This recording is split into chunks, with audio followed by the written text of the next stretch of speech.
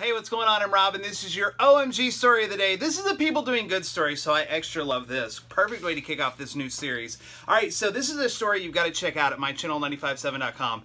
It's about Sunshine. Sunshine lives here in Michigan. She lives in a city I can't pronounce.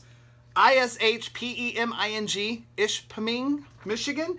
Anyway, so the other day she realized that one of her classmates couldn't afford their milk. So she came home, started dumping out her piggy bank. Her grandma's looking at her like, what are you doing? You're saving that money for a snowmobile. And she goes, no, it's more important that my classmates have their milk because their moms can't afford it.